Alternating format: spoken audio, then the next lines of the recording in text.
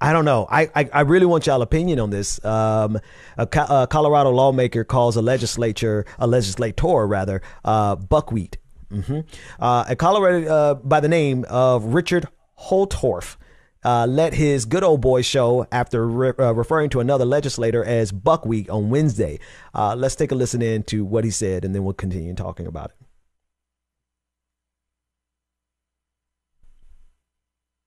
it. To order. Controversy at the Colorado Capitol. Because that's when your safety. And it's all about what Representative Richard Holtorf said Wednesday. I'm getting there. Don't worry, buckwheat. I'm getting there. Holtorf, a Republican from the southeastern part of the state, had just begun advocating for an amendment he wanted to a bill that would give millions to creative arts, some specifically for underserved communities, when he made the controversial comment. That's an endearing term, by the way. It was not endearing to Representative Leslie Herod, who was speaking just before him. She tells us Holtorf was talking in her direction, but she does not know who he was addressing. Holtorf did not want to talk a lot about what happened Wednesday, but told Fox 31, quote, "There is always two sides to every story." Two sides. Controversy at the Colorado. Two sides to every story. There is not. I would like to know. She pulled up on his ass, though. She should have slapped fire his ass, too. Buckwheat. You know, sometimes just pulling up is enough, though, when you just appear. And what you said? Like poof. What you said? Because I didn't know exactly who he was talking to, right? But that legislator, the black woman, because my thing when I was watching, I'm like, especially if he's talking to a black woman, because if you know buckwheat, you know from his hair, you know him from it wasn't the Rascals. It was I don't even know if it was it possibly, but it was just a caricature of blackness. So it's both racist, but it's also attacking this black woman's hair. So that's buck wild. I'm sorry. It's Buck Wild calling her buckwheat. Yeah, okay. I walked right into that. It's okay, but no, and then he didn't want to comment. He didn't want to say anything about it because he knew that was very, very racist. I mean, look at him. He's one of those. He's one of those that think that they're, superior. He was at January. He probably knows a lot of people who was at January 6th if he wasn't there himself. He probably was the man that walked through the back door. They opened up the door for the people to come in. Come on in, Phyllis. Yeah. Come on in. No buckwheats allowed, though. No buckwheats allowed. That piece at the end where the journalists were saying there's two sides, he wasn't saying it himself. He was quoting someone else saying there's two sides to every story. There's two sides to every story. Yeah. There's not two sides to this one. It made for a powerful quote for the network, for the Fox 31. It made for a powerful quote for that place. But I mean, at the end of the day, people never know who's pulling up on them. Yeah, she should have slapped fire, but she would have probably went to jail for hitting. But and then he said it was a term of endearment. My ass. Are you talking about my B2Bs? Are you talking about my skin color? Are you talking about my features? What are you talking about? Right. And you don't look like me, so you have no right to speak. I don't like that. I don't like that when they feel like, I have a black friend and she or he lets me call them buckwheat. So that's just enough. Yeah. Yeah, that doesn't work. Yeah, throw the tweet up. Yeah, tweet it up. Let's see what they said on the tweet. Yeah, let's take a look at that. Tweet said the following: "This is what I have to deal with every damn day. Hashtag on we pressed." That's Leslie Herod. Well, yeah. And what's her title? What's her job? She's a legislator there in the and she gets no respect Colorado. Because she's a black woman. They will never respect her in her position. I don't like that. She has a position. Respect her. Speak to her with respect. Okay. She too holds a seat. She too has a place here where amongst you guys. So the same way you guys require respect and expect respect and utilize your authority for you to open your Caucasian mouth, thin lips to say to God damn, Rebecca, she is a buckwheat. No, because you want to say buckwheat because you're talking about my features. Now, if I come for you and I talk about your weight and how you're top heavy, and then you're wearing, you have all these grays in your hair. Your hair is untamed. You look messy. Thin lips. What I say? I said this the other day, James. I don't know if Rebecca. No, Rebecca, you're on here. I said the last thing you want to do is get read by a black woman. My God, Rebecca, you just talked about the man's thin lips. Good Jesus, you didn't even. Cause don't try it with the black. Like, you're coming for her, and I need you to understand. Like, people don't understand. White folks don't get it. We can always disrespect you back about how you look, and I'm not saying that all white people look the same. Right. But what I'm saying is that, like, this type of disrespect happens so much in the workplace, in places where people hold high positions. They're still treated like, somebody on the streets. But I'm like, I'm a whole elected representative. Yes, I'm here. Official.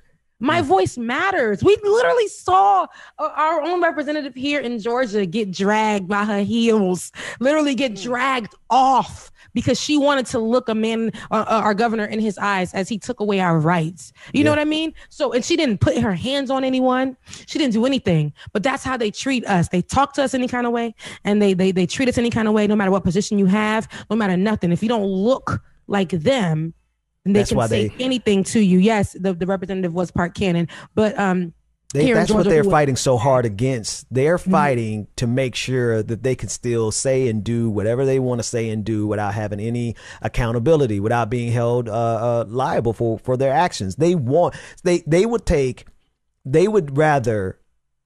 Actually, let me just go to this next story because it really actually dovetails all of this, because all of it is connected. All of these people that are pushing this legislation against critical race theory on the school board level, on the state legislator level, on the federal level, they're all, generally speaking, a bunch of white conservative men, to be more precise. And I this is another one. This is out of Tennessee. Tuesday, a legislator in Tennessee took to the House floor in order to praise the 3/5 compromise, which was an agreement the founding fathers made that only counted black people as 3/5 of a person when it came to the census. I want us to take a look at what he said and then unpack it, because it is part and parcel of what's going on across this country. They need to keep America the way it was. And that is where black people can't speak up against their racism. Take a listen in.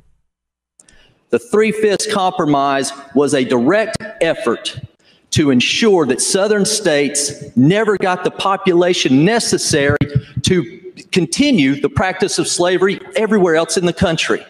What does that mean? Appropriation based on population. That's how we pick. Everybody in here knows we've got 9 state representatives.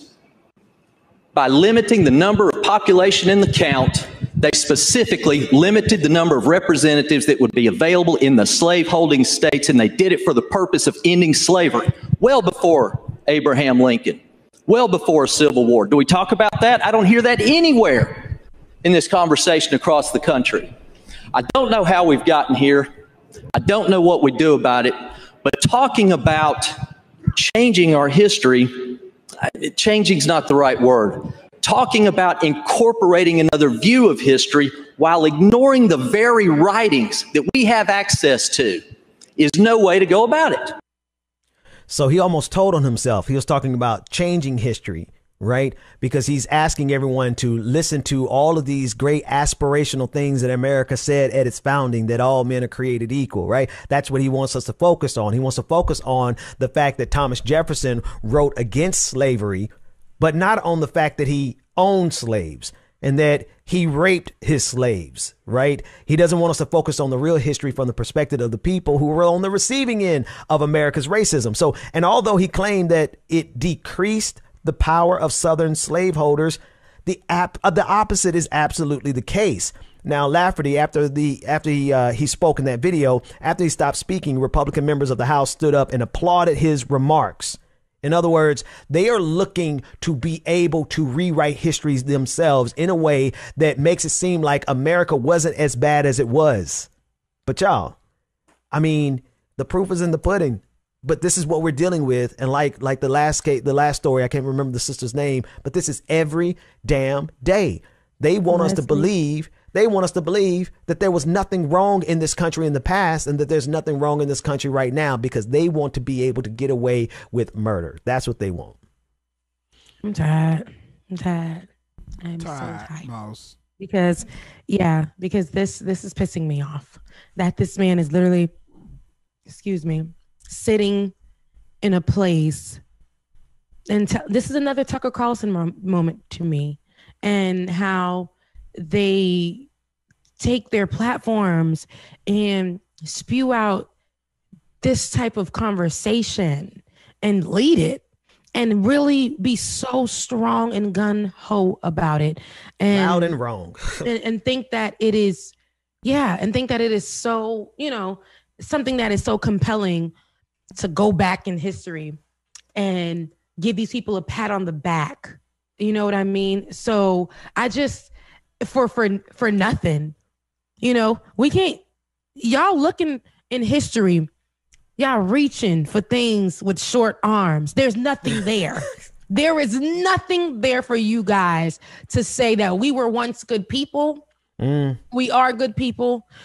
We have been good people. Those kind of things. Like, no, just right now, if you want to be a good person, start by not killing us for nothing. Facts. Hearing the conversations that we have when we say abolish the police or, defund the police, understand what we're saying when we say that. And when we say Black Lives Matter, do not feel like you're not included, because you're not included, because you guys are the ones that matter here in America. All we're saying is to include us and make sure that we matter too. So, it's too much to ask, apparently. It's too much to ask. Start making laws that protect us, not to take away rights from us. So don't sit here and tell us to go back in history about nothingness. That doesn't make sense. But people are going to listen to him. People are going to go by what this man is saying and say that it is true. Thomas Jefferson was against slavery, but yet he raped slaves and possibly has kids in this world that are not able to benefit from his bloodline. You know what I mean? Like this is what we're talking about here. So stop playing on Black folks. Stop playing on brown folks. Stop playing on us. Stop. You guys have history of being terrible in this country. We have to call a thing. We will not sugarcoat it to make you guys feel good anymore. None of that kumbaya stuff. None of the commercials of the Black woman with the white man or vice versa with the mixed kid. We're not on that right now. We're talking about how abusive you guys have been to us, how abusive your laws are to us, how they're meant to kill us, not to help us progress. Like, that's what we're talking about. And that's history that shows us that. History. That is the history. Right. That's the history.